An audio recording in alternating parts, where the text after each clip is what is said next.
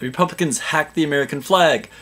They sometimes use or hear the phrase draping yourself in the flag, covering yourself in the flag, shrouding yourself in the flag, whatever, to protect yourself from being wrong. But the Republicans have actually hacked the American flag. They did a documentary in which they pretended that they were the American flag so that they got to go to a lot of important historical events that they never would have been at otherwise. For instance, Martin Luther King's I Have a Dream speech, or the World Trade Center being attacked, which they let happen but weren't here to stop. And it kind of really hurts me to watch the Republicans hack the flag. They already hacked the Constitution.